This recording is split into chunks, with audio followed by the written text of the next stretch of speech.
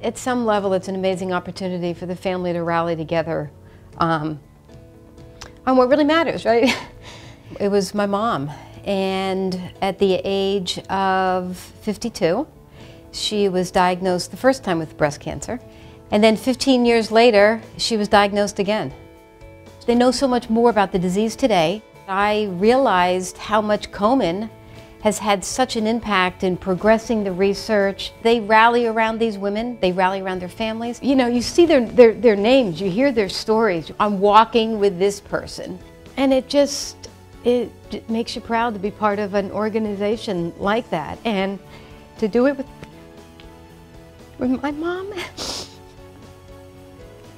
is unbelievable.